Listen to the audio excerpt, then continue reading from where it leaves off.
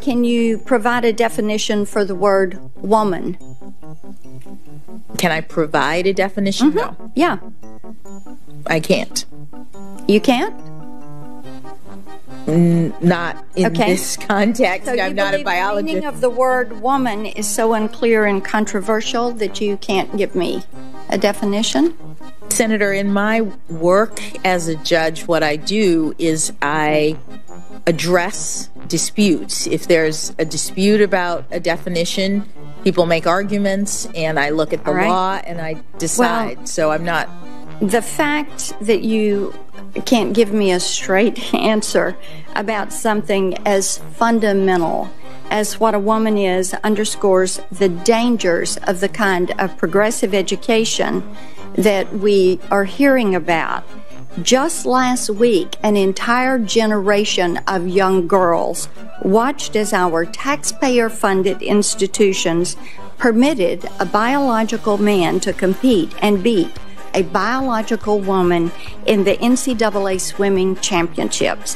What message do you think this sends to girls who aspire to compete and win in sports at the highest levels?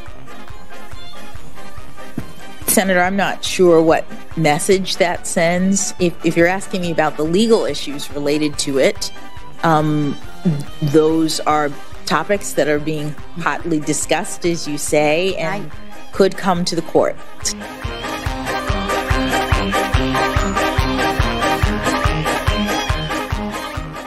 Justice Jackson? So my biggest concern is that your view has the First Amendment hamstringing the government in significant ways in the most important time periods.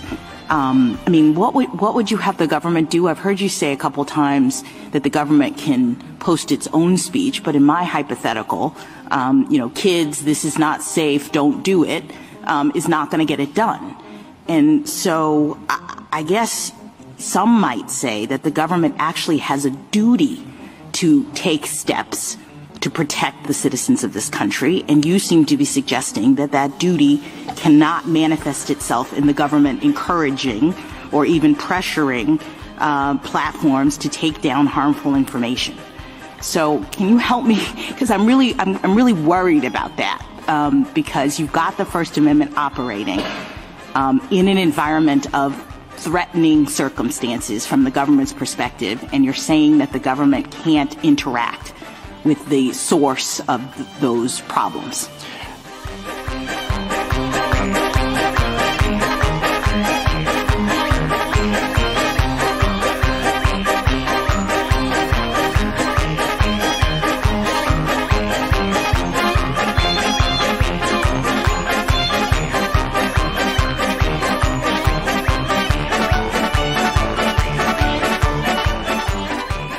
The big takeaway today was Ketanji Brown Jackson when she said to the Solicitor General from Louisiana, she said, "You've got the First Amendment hamstringing the government."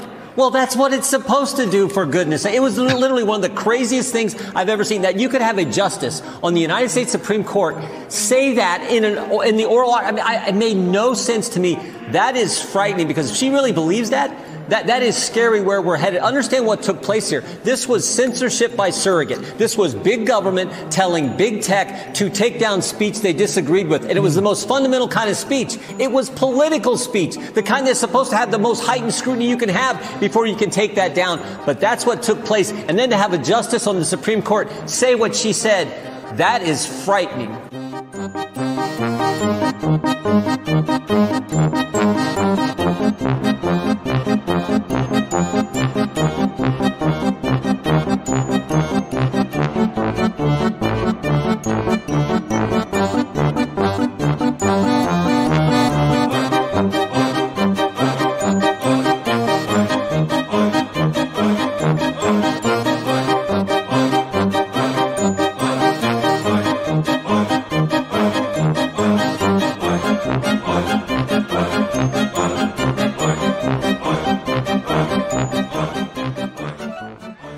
I'll lead an effective strategy to mobilize true international effort to pressure.